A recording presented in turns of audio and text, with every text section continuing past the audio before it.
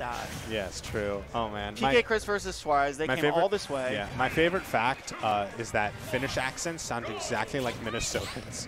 Yeah, that's where it comes really from. does. A lot of Norwegian, Swedish, Scandinavian people come from there. Because they're like, this place is cold and desolate. Reminds me of home. Anyway, let's talk about this game right here. Ooh! This is actually, in my opinion, a really fun matchup. And I say that as a Yoshi player.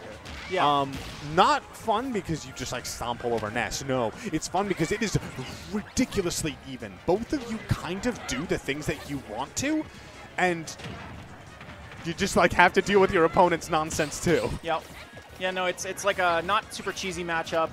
It doesn't feel super swingy. It's just players out-neutraling each other. I mean, it's the out-neutral aspect, but also like the combo game. Both these guys can combo each other decently, but not ridiculously. It's not like you're going to be carrying somebody to, 100% and off stage and kill them, but like, there's also a lot of sort of knowledge checks on both sides in the matchup. Like, for instance, Yoshi's double jump bomber eats through so many of Ness's aerials. Up air, forward air, PK fire, he just like eats right through it. Yeah, for sure. And there you actually see a fantastic job on that juggle, going all the way up there and meeting him at the ceiling. Suarez with a bit of a lead that disappears in an instant. And like Yoshi can pressure Ness when he's up high like that, right? He can put him up high and then pressure him when he's up high to force him into a frame trap situation where he either has to air dodge through something or not, and it's sort of like a 50-50 where he gets called out. Suarez is going to be on top of that and like force the 50-50 as often as he can, and he just got a stock for it right there. I think earlier this year there was a storyline going on of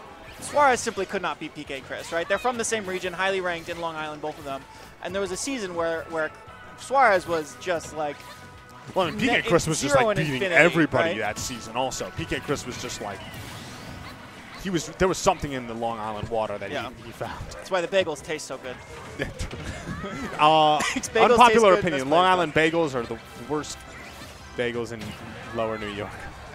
Lower New York? Better than Westchester bagels better? No, Westchester, we're not Lower New York. Yes, well, actually, yes. New York's pretty big, and we are like in the lower 5% of it by geographic area probably.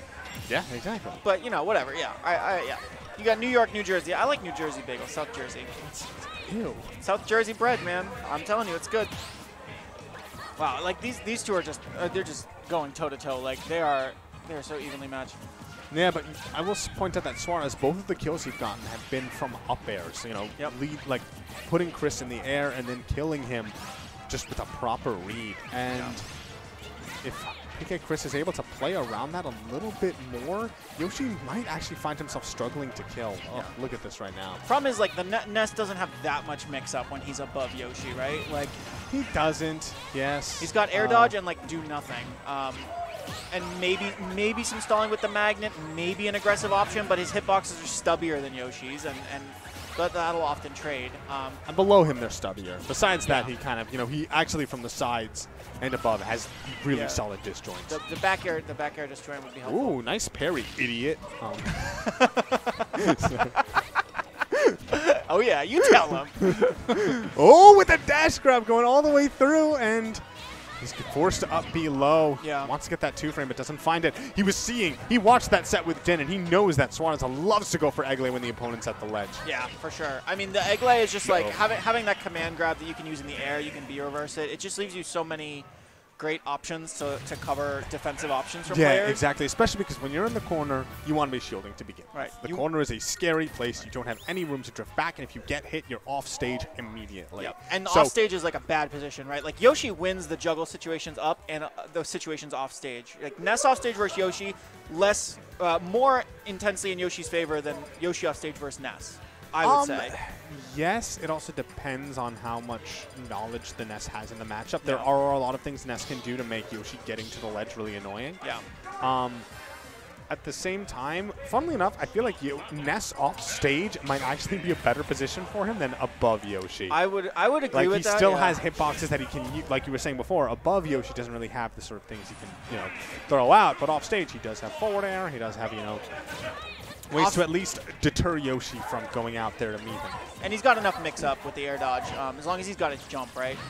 Yeah. And he's basically, so Suarez is going to have to hit the 2-frame if he really wants to take advantage of him off stage, which is hard. Yeah. Yoshi, by the way, gets out of PK Fire so easily. Just by jumping, right? Not only just by jumping, but because of his like weird gravity, he just like can SDI it, and then he just is out of it.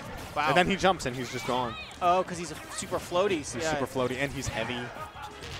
It's a kooky combination. Yep. Fun fact, do you know that Yoshi is as heavy as Captain Falcon? I didn't know that specifically, but I knew that Yoshi is quite heavy, Yes. as is Captain Falcon. Makes sense. He's a Same thick weight boy. as Link, too. That I'm surprised about. I thought Link was lighter, but... No, Link's heavy. Link's as heavy as Captain Falcon. Ooh. These two just, they're so neutral heavy, you know, their interactions. Is that slingshotting? Oh, maybe. Okay, yeah, honestly, this is another reason why I do like this matchup, is because there is so much neutral that does go on between the two. Oh, but and these two they're so comfortable empty moving around each other to wait for an option, and then capitalizing when they get the right thing. Ooh, almost got him with that, but I would have killed. I don't know, that's a little bit of a kooky situation. That's great awareness there, right? Like that he could just down B through that PK flash and hit him, and then get the call out on the defensive option while he's in the air. Yeah, but neutral galloping right into the ooh. Yeah, and you can see, like, when Ness has Yoshi off stage, it doesn't necessarily, like, if he manages to take his jump, it's miserable for Yoshi. But until he does that, Yoshi has so many options to get back. I mean, Yoshi without the jump off stage is bad, even in the best of There are some matchups where it's worse than others, and this is definitely one like, of the harder matchups to deal with if you lose your jump. Yeah. It's like down tilted ledge, PK Fire. The movement, like, it's again a neutral option, right? They just move around each other so effectively and like bait each other into thinking their movement is going to be one thing and then have it be another thing. Yeah. And like that's the story of the matchup, is the player who guesses the movement option of the other player effectively deals so much damage for it and gets stocks for it. Oh, that was so smart. Dropping shield and recognizing down smash. A lot of like worse players would have gone for a neutral air, you know, quickest option, but he knows how much time he has, and dropping shield into down smash is what got him the kill. It's what's keeping him alive in this game right now. Only 25% separating them, and we're back to this neutral situation where movement is king. Yeah, movement's king. Double parry! Oh, everybody loves a double parry, right? That's super hype. Ness gonna poke with like the projectile option, but we're not seeing as many eggs. And I guess I'm wondering why. Okay, he did touch the ground. Right. Oh wow, getting hit by that is a big game. Like that, yeah. Because he got hit by that, put into disadvantage state, and then ready to be called out. Wow, he's just trying to empty land on him. It's twice in a row now, so yeah. he mixes up now and he gets back to stage 4. The thing is, he's throwing out that down smash, I believe, at a range that also covers going to ledge. Yeah. Yeah. No, that's clever, and it just covers a lot of options, right? Yeah, but okay. Suarez is alive right here. Oh, that's dead. Wow, he missed that egg and he got absolutely shafted for it. Well, the thing is, he read the drift away. Yeah. You know, normally in that situation when you're getting comboed by Yoshi, you're going to want to drift away. You don't want to be anywhere near that tail. Yeah, absolutely. But he went for the mix-up because he was at lower percent and he could take a little bit more risk. He drifted in, that egg completely whiffed, and he got the up air. Yeah. Right, and he was rewarded for it, and he was completely aware of the punishability of that missed egg since he was closer to Yoshi, and he capitalized on it very effectively. Oh, yeah. All right, I'm excited to see how things will go. This is 2 games up for PkChris. Suarez needs to clean up his play real fast. Yeah. And the parries. These parries have just been coming out so consistently from PkChris. And it means that all of Yoshi's stuff, which is normally so juicy and safe, not quite so much anymore. It's feeling like Suarez is landing ineffectively, right? Like we saw those two yo-yos. He's dead. Did he lose his jump? He lost his jump. His jump got taken. We saw those 2 yo-yos last stock on the last game, and then he's just sort of like PkChris is catching him with parries when he lands on him aggressively, and he's not getting baited by it when he lands on him empty. Yeah. PkChris is Honestly, just sort of getting out. Suarez not going for nearly as much egg lay as I would think, especially considering he's getting parried so much. The spacing on that, holy boy! He almost got hit by that. I would have bet money he would get hit by that.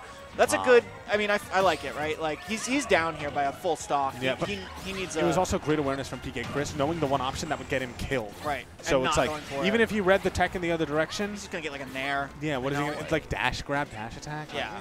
There's just nothing you can do there that will kill. So yeah, you take the thing. Suarez doing the right thing. PkChris doing the right thing. Like it's just the caliber of these players to go for what will kill. I mean, it's like kind of that's the thing is like it's the counterplay of knowing that there's only one option that can get you killed. Then Suarez maybe will, you know, if he respects his opponent, will then try and get as much damage as possible. Good awareness. Good awareness of the right punish there. The shield is dark though. Yeah, that shield is very dark. But he's probably recovered enough of it now that it's not an issue anymore. Oh yeah, no, shields regenerate so quickly. Yeah, just the spacing, like swinging a little too much. Like they were doing their neutral gameplay where they move around, and Suarez got a little impatient. It felt like there, yeah. And he got a little punished for it. But it's it's hard. It's hard to maintain that same patience when you're behind a full stock. Yeah, and this is game 3. Game 3 when you've already been taken out 2 games in a row. Yep. Suarez once again trying to look at the movement. This is like one of those matchups. I feel like most matchups, people don't actually try to move around the way that these guys are doing. And for as long as they do without throwing out options. But they're just giving each other a lot of respect. And PkChris is getting his percent on this stock by sort of just running away in anticipation. That he didn't convert off that. He was like, I was talking before about how, the parries have been so good from PkChris. So Suarez went from empty land into grab, but PkChris was able to react with a down tilt. Yeah, because he's drop shield in anticipation of a parry, but then when he doesn't get it, he's throwing out a quick option to cover the grab option too. Yeah, and so I feel like Egley is probably the right call in those particular situations because you don't have to. Oh, that was super great smart, awareness. Super smart. I mean, it was also probably the the first possible. Oh wow! Yeah, just a little too much swinging in the corner from Suarez there. That last game, it just felt like a lot of whiffed swings got punished quite effectively by PkChris, and it just didn't happen quite as much the other way.